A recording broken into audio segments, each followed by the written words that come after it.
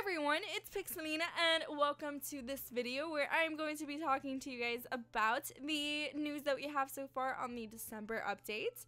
That is going to be coming in December 2015, around the time that Get to Work comes out as well.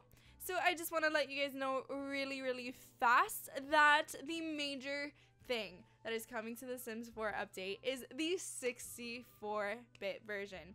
Now, for those of you who aren't as tech savvy as others, you probably don't know what the difference between 32-bit and 64-bit is, or you probably don't care. But for those of you who have over 4 GB of RAM, this is going to be very useful information, so stay tuned.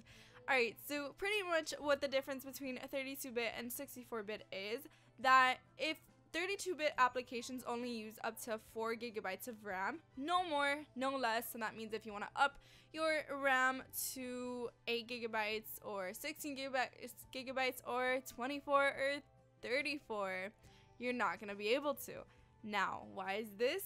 Because, I said 34, I'm sorry, I meant 32.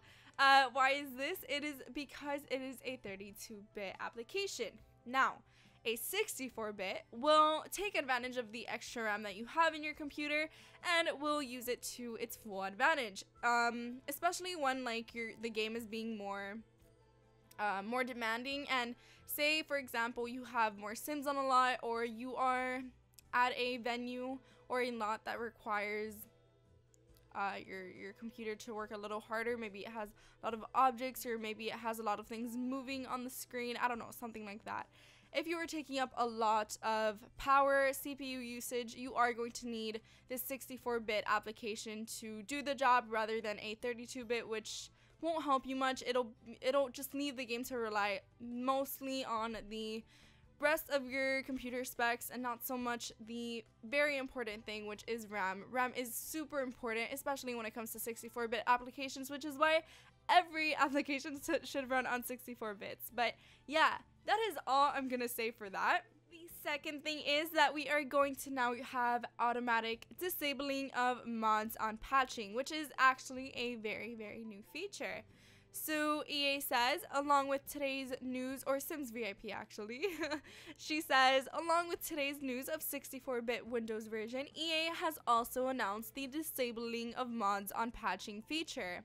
This feature will be extremely helpful for those who want to update their game and not have to worry about mods breaking the game.